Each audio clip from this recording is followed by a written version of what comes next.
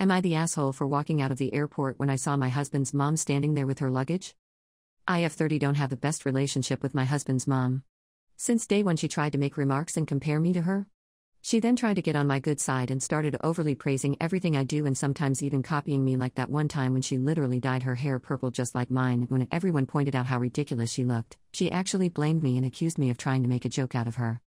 So, anyways, my husband and I took 2 weeks off work to go visit some places out of the country, tourism in other words.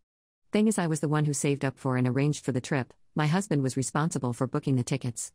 My husband's mom wanted to come along and threw temper tantrums when I said no. She called, texted, sent people to talk to me into letting her come, even threatened to call the police and make some complaint up to get us to stay if she can't come. My husband said we should just take her, but I told him he was wrong to tell her about the trip in the first place. He gave me an ultimatum. Said he wouldn't go if she can't come, and I told him I'd gladly call his bluff, which made him take his words back and say fine. I will tell her to stop it because we won't take her. Things got quieter, suspiciously quieter. The day of the trip came and we got to the airport at 2 p.m. My husband was walking ahead of me and was looking left and right like he was looking for someone. I asked him, but he didn't respond. He led me to the waiting area, and first thing I saw was his mom standing there with her luggage. I froze in my spot. I felt a cold wave washing over me and I was fuming inside.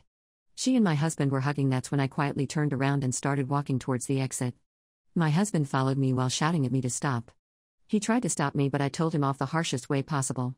He tried to say I was overreacting and that his mom was there anyway and I should let it go and not mess the trip up for us.